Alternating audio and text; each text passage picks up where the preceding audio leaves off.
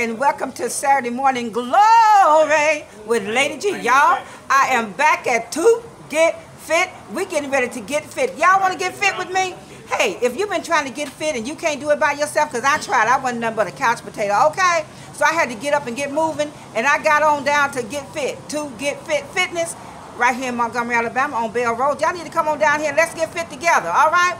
Well, before we get into what we're getting into, I'm going to tell you what I'm getting into. We're getting ready to do some warm-ups today with my personal trainer.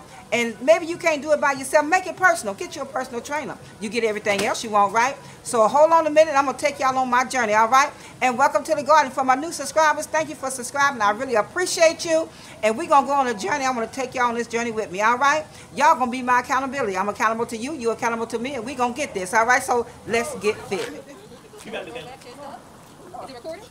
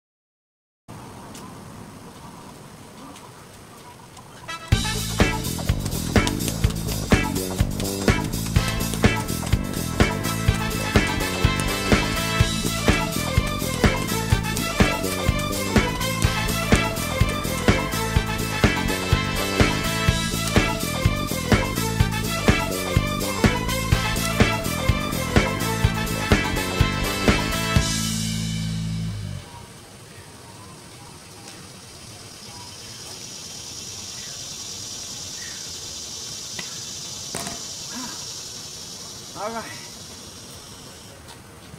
Whew. All right, y'all. Sometimes you got to stop along the way and take a rest. Don't mean you quit.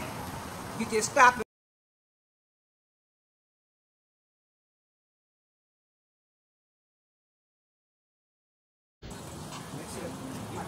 You give me PTSD and I ain't been diligent. You are on. All right.